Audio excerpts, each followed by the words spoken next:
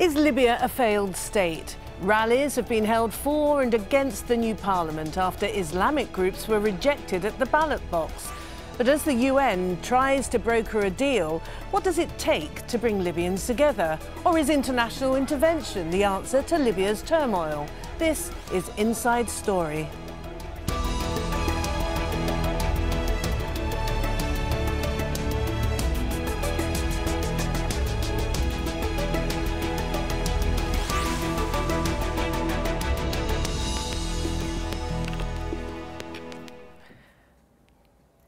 Hello and welcome. You're with Inside Story. I'm Martine Dennis, and today we're focusing on the rapidly fragmenting state of Libya.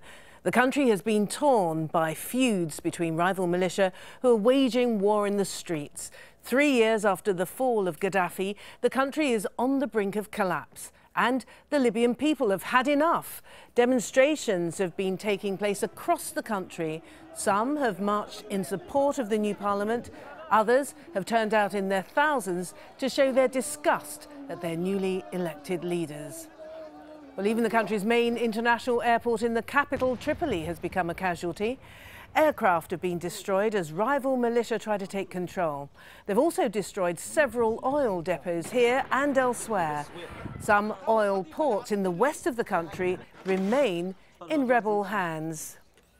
Well, the current round of violence is largely between two broad groups and their affiliates. On one hand, you've got nationalist forces from the town of Zintan who are loyal to the retired General Khalifa Haftar.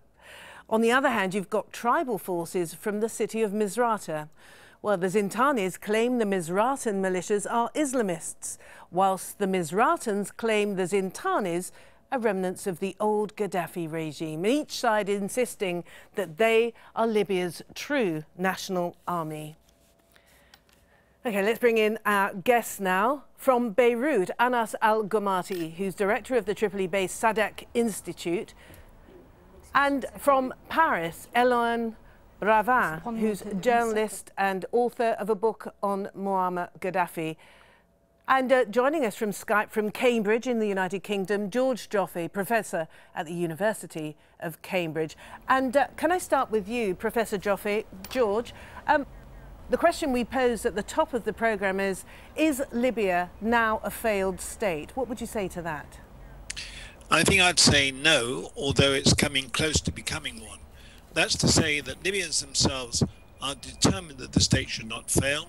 There's evidence that the state is beginning to reform itself despite all the insecurity and despite the conflict that's going on now. Don't forget, there have just been legislative elections. There's a new parliament in being, even though there's a quarrel about its legitimacy. There'll soon be a new government. And the real issue is whether that government and the parliament can find the forces they require to be able to impose their own authority on the state. And then quite apart from that, in large parts of Libya, things are beginning slowly to improve. Even in Misrata, for example, or in Benghazi itself, there's investment going in. There's a new sense that there's a possibility of reconstructing the country. Municipal elections have been held in several cities. So it's not all doom and gloom, although I agree at the moment it looks very bad indeed. Indeed, Aans al-Gomati, it does look very bad, particularly from the perspective of Tripoli, where we've got fires burning, we've got a pretty much eviscerated international airport. Tell us who is fighting whom and what they're fighting for, if you can, in brief terms. Well, I guess it depends when your clock starts ticking, but I think in the latest conflict is, it still employs this revolutionary narrative, as you alluded to earlier on. However, it does have an added component now that there is a degree of realism in Libya that has never really been there, just on the table. And I think that started around May 15th with Colonel Khalifa Haftar's Operation Dignity, his war on terror. And now, in true Libyan irony, we have Operation Dawn from Misrata's forces, which is a counter-war on terror. And so you have two competing narratives. Each of them employ a pejorative term, terrorism, and only 3 years ago we were using an idealistic term, revolution. Now, trying to uncover what these really mean would just be quite simple if it meant finding consensus among 6 million people, which is an impossibility. However, when it comes towards militias, they are fighting for competing financial and military interests. And that has always been the case. I think nobody fights for ideology anymore. It's very, very difficult to look for anywhere in Libya that does fight for ideology. However, there are always going to be four lines amongst which militias or tribes or even, urbanized centers are going to fight for, which is identity.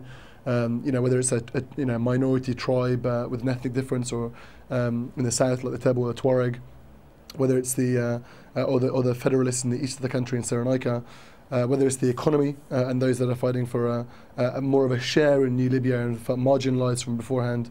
That could be Zintan, that could also be Misrata. When it looks at the power dynamics and those that have a disproportionate amount of power in the security apparatus or in the government, and that could be the Islamists or the National Forces Alliance, nobody really knows.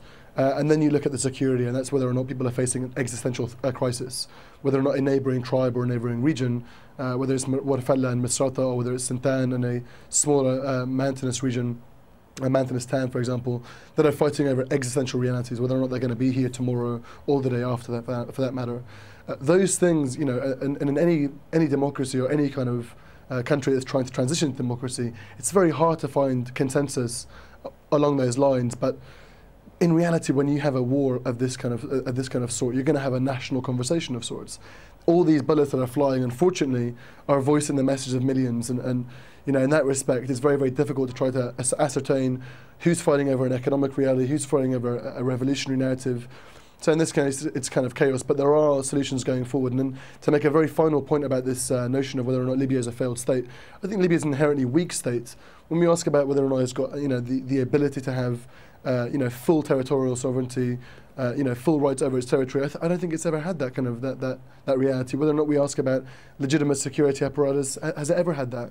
So I think in some respects, and mounting refugee crisis, which has always had, I think in some respects, Libya has always been an inherently weak state, and the only way to come back to a less than failing state or a burgeoning state would in fact have to adopt some kind of authoritative policies that were enacted in the last 42 years under Gaddafi.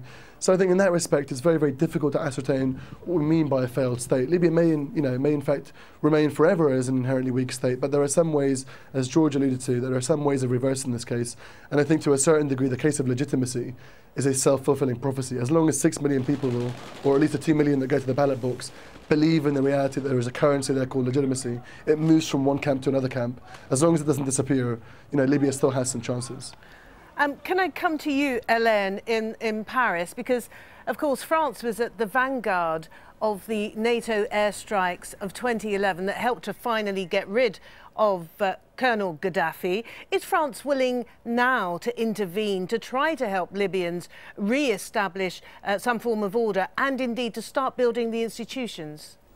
Yes, it's, the militia was, the beginning of militia is start during the embargo. Some militia was created during this period, and jihadists were in the society in Libya during the era of Gaddafi, and now all these elements exploded, and they are taking bigger importance in Libya, and the militia are composed some young people. Of young people without employment, without job, and they prefer to be in the traffic and to buy and sell arms instead of working in industries, companies, industries, and yes, it's a big problem. But will France intervene, Helene? And now, would France be prepared to intervene? Yes, and it's very difficult for Western to intervene now again in Libya, because how to intervene? There are some problems in the south of Libya. There is now in the east and now in the west, and it's very, very difficult to fight. USA tried to do something in Libya. They sent some special forces to fight jihadists, and sometimes they can catch some one jihadist. but is not enough. And I think that the Western underestimated the different elements of this society, the jihadists and the militia. And the difficulties now is to find the means to intervene now, and how. And I think that the Libyans are not really agreed to see another intervention in Libya. For example, Abdel Hakim Belhaj don't want an intervention in Libya, and the first Prime Minister would like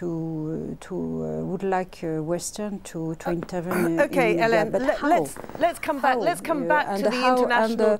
Let's come back to the international perspective. And George, can I just explore a little bit more the situation on the ground in Libya today? Because, I mean, who's in control? It seems very much as though we have these competing militias, tribes, with various competing interests. And George, help us to understand why the government, the newly elected House of Representatives, is actually paying for these militias, allowing the militias to call themselves a security force for the country.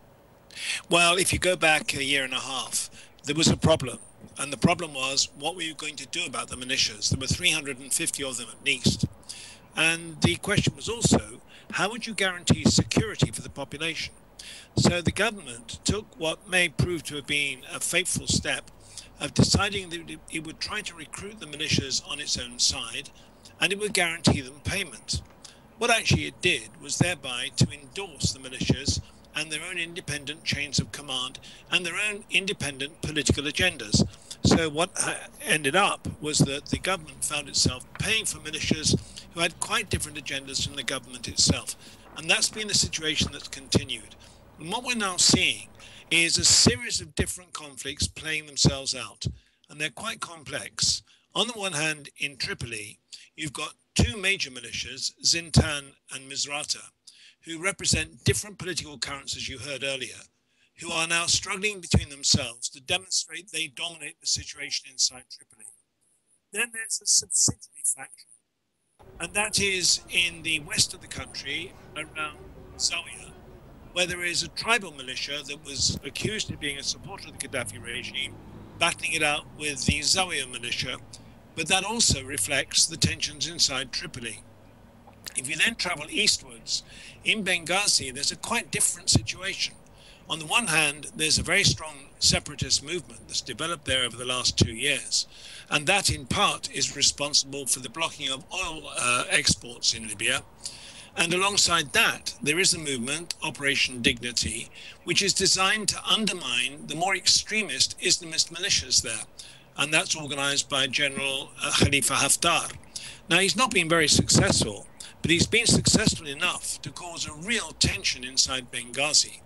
And then in the south, there's an even further problem, in that the border regions are controlled by militias from the Fezzan, and they become involved and integrated into the smuggling networks of the Sahara, particularly the new arms smuggling networks that are being fed by the enormous dumps of weapons that were left from the Gaddafi regime.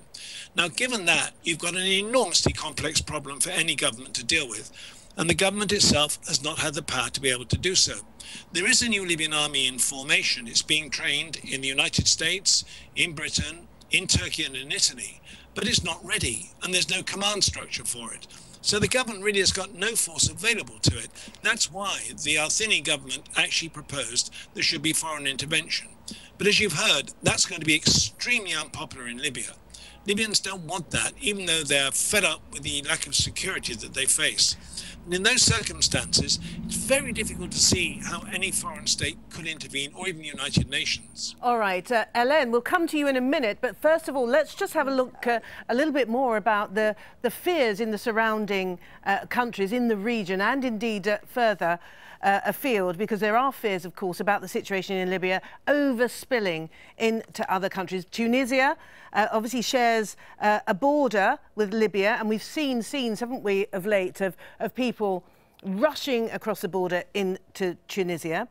Now, as George was mentioning, the weapons caches that have been found all over the country, they've been unearthed by all sorts of people, and they've ended up in some very peculiar places, some of them ending up in the hands of al-Qaeda-linked groups in northern Mali, for instance. And then again, in Egypt, pressure is growing there on President Sisi to try to contain the situation to his west in case, and indeed before, it spills into Egypt. And so, Helene, you were saying that it is a very complex problem, and the French government probably doesn't know where to start. I wanted to say that first, the government, Mustafa Abdejali, gave the responsibility of security of militia, particularly to Abdelhakim Belhaj. And the other militia wanted to have a look on the buildings too. And sometimes, you know, the Libyan politician must stop to play with militia too. Anas, I can see you shaking your head. Can we just bring in Anas al-Gomati in Beirut? You're shaking your head at what Helene is saying. I'm just perplexed as to why we keep investing ourselves in personality politics. Abdelhakim Belhaj is no longer involved, you know, in day-to-day. He's left the Tripoli Military Council 2.5 years ago, I think. In that respect, I think the biggest failure we've had here is that the international community, number one, has been hollow in its conditionality with Libya. You know, anybody that goes over to the and that's the biggest problem as to why they can't intervene, because whose side do you take in a battle like this? If you don't have a principled stand, if none of the sides, and you can't agree with any of the sides there to assess. If Abdelhakim Belhaj came back and said, "I believe in civic participation, I believe in the rule of law, I believe in the freedom of political participation, you know, I believe in a secular state," what would he then say? You know, who are we going to go inside with? Well, he's an Islamist, so we can't work with him. If you end up trying to divide countries like this, and the problem that Libya's had now is that most of the protests, you know, they typify one thing and they reflect one thing, a massive sense of frustration. They're not actually voicing any programs. They're voicing slogans. We need a democracy. We need to have, you know, the rule of law. They don't know how to get there. And the point of the international community, their role is to help them get there by providing programs, but also by having a principled stand. Now, if you're seen to be speaking to any of those armed groups, whether it's Misato or Zintan, the first thing you've done is you give them the credibility and you give them the legitimacy that they want. That currency is so vital in Libya. However, you know, if you don't have basic stick and carrot diplomacy, that every carrot, which is, you know, the legitimacy that you're giving them, you don't have a stick in place. You don't put them under economic sanctions. You don't, you know, you don't actually have anything above your head in the way in which we had, in NATO's intervention in 2011. Helene, can I put that then back to you? Yes, I wanted to say one the West and Paris, particularly the government of Mr. Hollande, they don't know where to begin, and yet Francois Hollande has been fairly quick off the mark when it comes to sending in French troops into Mali, into CAR, and indeed hosting a summit about the violence in Nigeria. Why is he so wrong-footed on the situation in Libya? You know, because Libya is very complex, and I think that France need to consult international community to see how to do with this problem. And surrounded countries are concerned too by this problem about jihadists. And I think that international community must gather to see how to manage this country, this problem. And because the jihadists, it's a problem which concerns all the countries of the region. And but the fight against jihadists is very, very difficult. In Mali, it's very difficult. It was very difficult, and is yet difficult. And now in Libya, it will be very difficult to fight jihadists. In the East, after try to fight them, but it has some difficulties on the ground because jihadists come from Syria too, and they help Libyan jihadists on the ground. And it's very, very difficult. Okay, to fight George, them. can I come? I would like to say one thing. Finish your point. I would like to think. I would like to say one thing about the militia.